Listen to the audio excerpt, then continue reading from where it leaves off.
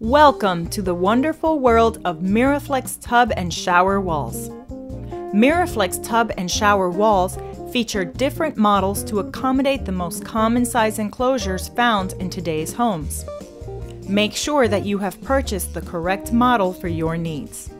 MirroFlex enclosures come in several contemporary and traditional designs, and each can come with unique finishes to meet consumers' demands.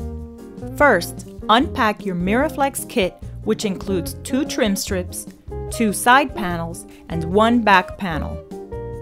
Lay all material flat for at least 24 hours in the environment where they will be installed. Second, make sure you have the necessary equipment to install the kit. Refer to installation instructions found on our website. Next, disconnect the existing fixtures and make any necessary repairs to the surface walls. Measure the side walls and the back wall of your shower space. If needing to trim the side panels and when measuring for the hardware openings, be sure you are measuring from the fold of the sheet. Then drill or cut the necessary openings for shower pipe, faucet, and control handles. If you need to adjust the width or height of the panels, use scissors or a utility knife to make the necessary cuts. You will see from the instructions that the side panels have folding corners to eliminate the chance of water intrusion. Pre-bend both side panels to approximately 90 degrees according to kit instructions. Before gluing, lay up the panels in place to make sure they fit and that the hardware cutouts are correct. Now you are ready to install the side panels. Starting on the side with the fixtures, apply the FRP adhesive with a notched trowel to the wall and apply tight bond fast grab to the back wall where the side fold will wrap. This will reinforce the folding corners of the panel. Now position the panel into place, making sure it is plumb. Make sure the flat edge of the panel is to the bottom. Using either a J-roller or heavy rag, smooth out any trapped air from the center of the panel to the edges.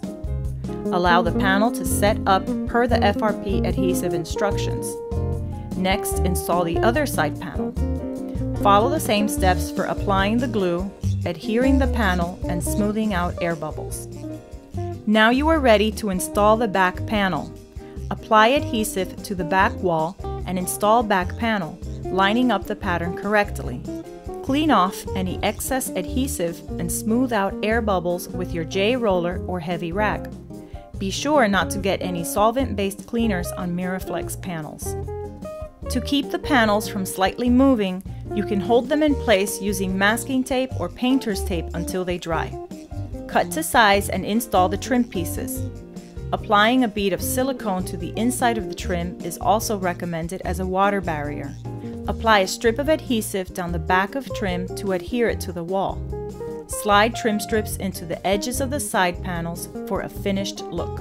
Lift the edge of the back panel and apply a heavy bead of silicone between the 2 sheets. Press down the panel and wipe off the excess silicone.